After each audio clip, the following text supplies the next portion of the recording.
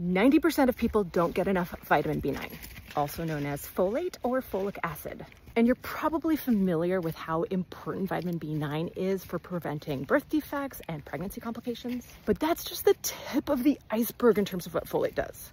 It reduces risk of restless leg syndrome, Alzheimer's disease, many forms of cancer, inflammatory bowel disease, vitiligo.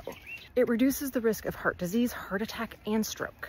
In fact, people with the highest dietary folate have a 55% reduced risk of an acute coronary event, like a heart attack.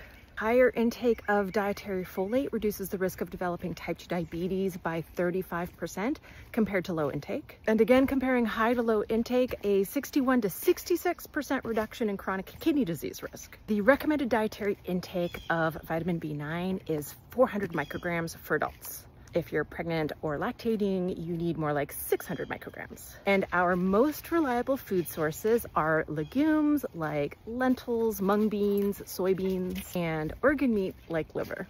And there's a variety of other foods that have good amounts of folate, like artichoke and asparagus, beets, pomegranates, and oranges. And if you want to know all the amazing things that vitamin B9 does for us and all of the best food sources, I've got an article for that. Head on over to Nutrivore.com, tap on nutrients, tap on vitamin B9. Biological roles are at the top of the article. Health conditions that are improved or reduced risk of by consuming more are in the middle, and food sources are at the bottom.